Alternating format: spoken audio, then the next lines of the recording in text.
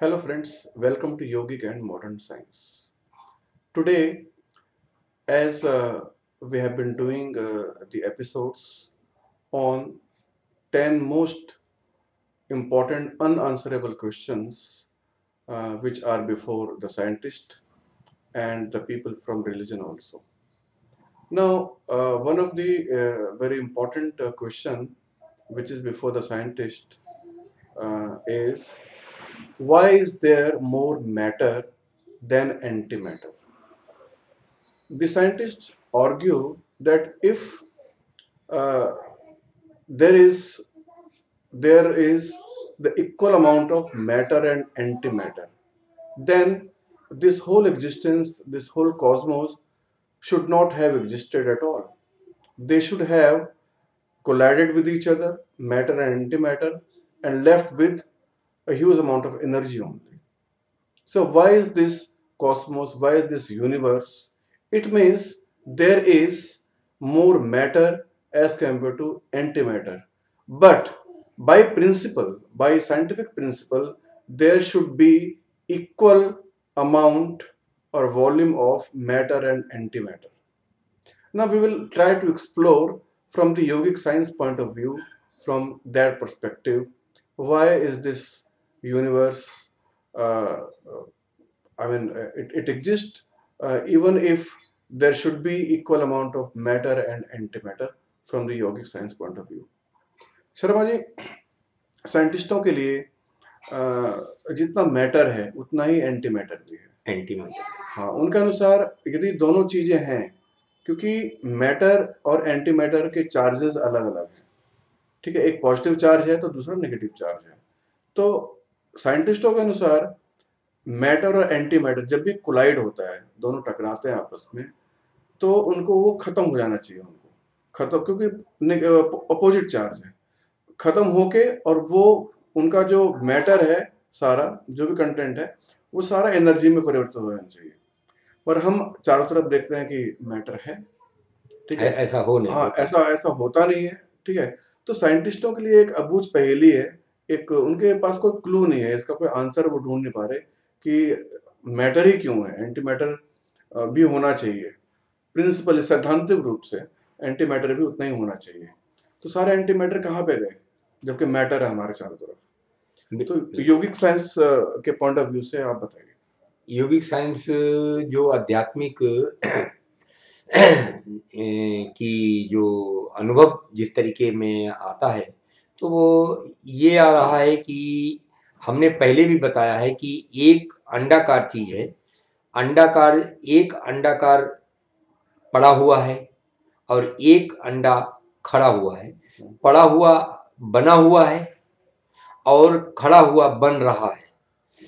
और पड़े हुए जो अंडे में है उसमें जो पहले की स्थिति जीव आत्मा जिसे हम बोलते हैं वो उसमें उसमें छोटे हैं और बहुत सूक्ष्म है. तो सूक्ष्म वो जो उसमें लिक्विड 50% है और उसमें रिक्त 50% है. तो 50% में वो ऊपर नीचे वो उसमें डूब रहे हैं, उबर रहे हैं, उसमें प्रवेश हो रहे हैं, इसमें से निकल के उसमें जा रहे हैं, उसमें से निकल के इसमें घुस रहे हैं. असल में एक चीज मैं क्लेरिफाई कर देता हूँ. हाँ, कि जिसको साइंटिस्ट बोल रहे हैं कि जो सबसे छोटा यूनिट है, सबसे छोटे unit, the minutest unit of matter, which they call quark, क्योंकि क्वार्क से ही प्रोटॉन बने हैं, इलेक्ट्रॉन बना है और न्यूट्रॉन बने हैं. इलेक्ट्रॉन तो नहीं, प्रोटॉन और न्यूट्रॉन क्वार्क से बने हैं. तो क्वार्क सबसे छोटी इकाई हो गई, सबसे छोटी यूनिट है, ठीक है.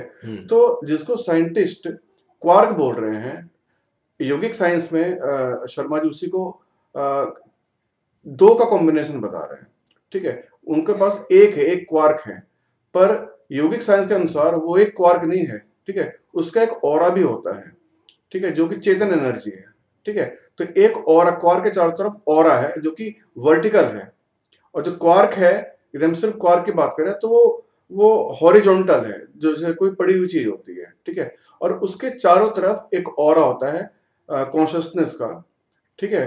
तो जो सबसे स्मॉलेस्ट यूनिट है योगी साइंस के अकॉर्डिंग, ठीक है, वो है the combination of consciousness and प्रीमॉर्डियल matter which is called प्रकृति, परमात्मा और आत्मा, ठीक है।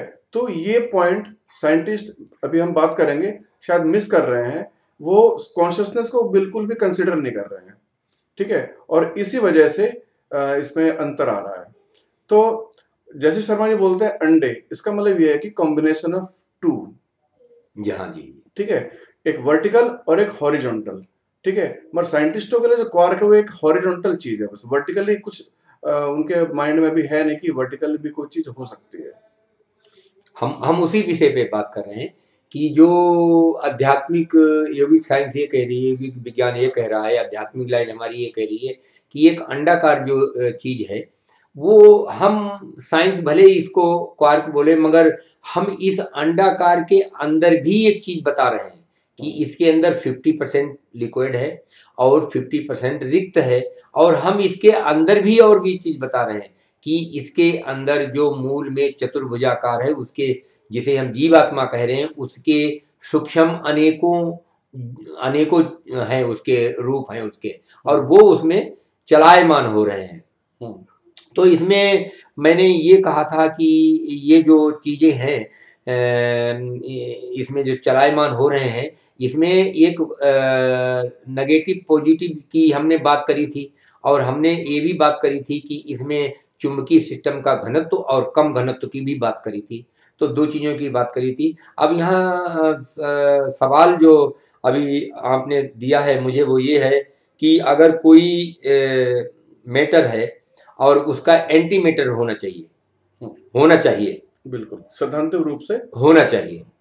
अगर मैं आपको एक बात बताऊं, जहां साइंस या साइंस मिस कर रही है, या उसको समझने वाले लोग जो हैं, साइंस को जानने वाले, वो मिस कर रहे हैं, या उनके पास इस टाइप की कोई मशीनें नहीं, यंत्र नहीं रहे होंगे जिससे वो चीज़ पकड़ नहीं पा रहे हैं। हम ये कह रहे हैं कि घनत्व, जो एक मैटर है, एक घनत्व है। तो जो घनत्व आपने पकड़ा है, वो घनत्व की आप ज्यों-ज्यों आगे बढ़ेंगे, त्यों-त्यों आपको वो घनत्व कम होता चला जाएगा। ये घनत्व की वैरायटी है। ये एंटीमेटर इसको नहीं कहा जाएगा कि उसकी प्रकार हैं, उतने उनकी प्रकार हैं, इतने प्रकार के वो चुंबकीय सिस्टम है। अब अगर हम ये देखें कि ये इसमें नेगेटिव और पॉजिटिव है, तो नेगेटिव और पॉजिटिव जो उसमें एक अंडे में है, वो एक अंडे में नेगेटिव पॉजिटिव है, उसे इस चीज़ से कोई मतलब नहीं है कि हम अपने नेगेटिव पॉजिटिव पे, हमें आपने घनत्व के हिसाब से कहाँ पे फिट किया है। हमें आपने घनत्व में डाला है, तो हम एक घनत्व में 2 इंच बाई 2 इंच लोहे के एक टुकड़े में है, और जिसका भार 2 किलो है। और वही अंडाकार और वही नेगेटिव पॉजिटिव एक ऐसी स्थिति में जाकर के वैरायटी के अनुसार जाकर के, जहाँ जैसे एक कपास है, रुई है, या आप उसे फोम कहो, हल्की चीज कहो, हल्की चीज कहो, तो वो हल्की चीज में जाकर के वही अंडे अपने उस चुंबकीय सिस्टम से और घनत्व से वहां जाकर के सामूहिक हुए हैं। तो वहां एक, जैसे 2 किलो का एक बाट सामूहिक हुआ है, ऐसे ही रुई का एक बहुत बड़ा झुंड एक सामूहिक हुआ है। अगर रुई 10 बाई 10 की स्क्वायर में अगर 2 किलो होती है, तो यहाँ 1 किलो जो लोहा है वो 2 इंच बाई 2 इंच में है। तो यहाँ आकारों की बात हो रही है, और यहाँ उन एनर्जी की बात हो रही है, यहाँ उन अंडों की भी बात हो रही है, और उन अंडों के अंदर जो मटेरियल है उसकी भी बात हो रही है। तो ये बहुत सारी चीज़ें हैं। ये सब अगर एक साथ नहीं कोई साइंटिस्ट वगैरह या वैज्ञानिक नहीं लेके चलेंगे, और अपने यंत्रों में से इनको नहीं खोज करेंगे, तो ये शायद इसको ये कह करके कहा कि जैसे शास्त्र बोल देता कि भगवान आदि आदि आदि कर करके और वो अपना पीछा छुड़ा लेता है शास्त्र। ऐसे ही साइंटिस्ट भी, वैज्ञानिक भी अपना पीछा छुड़ा लेंगे कि नहीं जी, ये इसका तो रहस्य बना हुआ है। रहस्य कोई चीज नहीं है। रहस्य जैसी चीज आध्यात्मिक लाइन में, अनुभव में कहीं कोई चीज नहीं है कि इसका रहस्य है। सब चीज एकदम स्पष्ट है, खुली किताब है। जिस चीज को देखना चाहो उसी जगह पे जाके देखनी पड़ेगी, आपको उसी स्थिति में जाना पड़ेगा।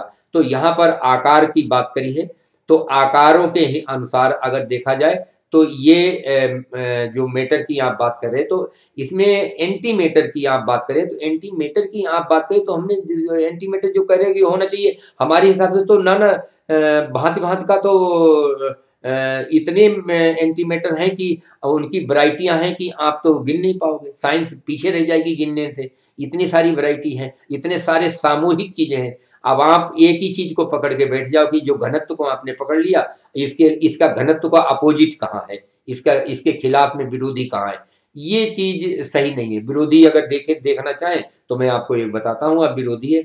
आपने जो अंडों का एक समूह इकट्ठा किया है और एक चुंबक में आपने डाला है, और चुंबक के मटेरियल में आप उसमें सामूहिक में आप देख लीजिए उसका विरोध, तो वहां आपका विरोध मिल जाएगा कि यहाँ पे विरोधी भी है और उसके साथ भी उसके एकल भी है, बराबर में उसके हैं, और उसके विपरीत भी हैं। तो ये चीज अगर देखना चाहें तो कहीं हमारा ख्याल अपने सवाल से और अपने प्रैक्टिकल से ये कहीं साइंटिस्ट थोड़ा सा पिछड़ रहे हैं, पीछे बात कर रहे हैं। ऐसा नहीं है जैसा आप सोचते, ऐसा नहीं है। तो मैं उस जो आपने बताया है कि इस तरीके से साइंस वाले ये कहते हैं कि बहुत छोटी चीज है, मैं तो आपको छोटी से छोटी चीज के अंदर का आइटम बता रहा हूँ कि अंदर इसके क्या हो रहा है। उसकी वजह से ये सारी सृष्टि आपको बनती हुई दिखाई देती है, बिगड़ती हुई दिखाई दे रही है, उसी के कारण से। ये आकारों को आप साकार निराकार को पकड़ के बैठे हो, आकारों को जब तक नहीं पकड़ोगे, साइंटिस्ट कभी इसमें समझने में कामयाब नहीं हो पाएगी। और रही है, जब तक आप हल्के और भारी चीज को सही तरीके से आप नहीं देखेंगे तो नहीं हो पाएगा। नेगेटिव और पॉजिटिव, सकारात्मक और नकारात्मक को आप नहीं देखेंगे, नहीं हो पाएगा। अगर आप किसी चीज को केंद्रित और विकेंद्रीकरण से आप देखेंगे, उसी यंत्रों से नहीं देखेंगे, तो जब तक आप केंद्र नहीं स्थापित करेंगे तो कोई चीज उसमें उसमें सामूहिक जुड़ेगी नहीं। और जब किसी चीज को सामूहिक जोड़ लोगे तो उसे आप विकरण कैसे करोगे, आप विकरण कर दो उसे, आप कैसे अलग अलग हटाओगे, उनको अलग अलग कैसे करोगे। तो ये तरीके हमने पहले बताए, मेरे उसको देखो। और अगर कोई सवाल रहेगा इसमें कोई किसी प्रकार का, तो सत्येंद्र का भी नंबर है, मेरा भी नंबर है। तो ऐसी कोई बात नहीं है कि ऐसी कोई चीज नहीं है जिसकी समझ, जिसकी जानकारी या जिसको समझा नहीं जा सकता है। तो ये प्राकृतिक में ऐसा कुछ नहीं है। आप बिल्कुल छोटे सी छोटी चीज समझो और बड़ी से बड़ी चीज को आप देखो। यहाँ अनुमान वाली कोई चीज नहीं है, यहाँ अनुभव वाली बात हो रही है। Okay, friends, let me tell you very briefly what Sarmaji has said. You see, what scientists are calling quark. Okay, we are taking the smallest unit as the combination of three. The smallest unit is always the combination of three. It is not one, as scientists are proposing. They are saying there are one type of quark, and from the combination of quarks, protons and neutrons are formed, and from the protons, neutrons, and electrons, the whole creation takes place. But what yogic science proposes is the fact that the smallest unit is the combination of three. This is where the science is missing. Science is missing this point. So, the smallest unit, according to the yogic science, is the combination of three: the consciousness, the primordial matter, and within that primordial matter, there are the multiple, what the yogic scientists call it, jivatmas.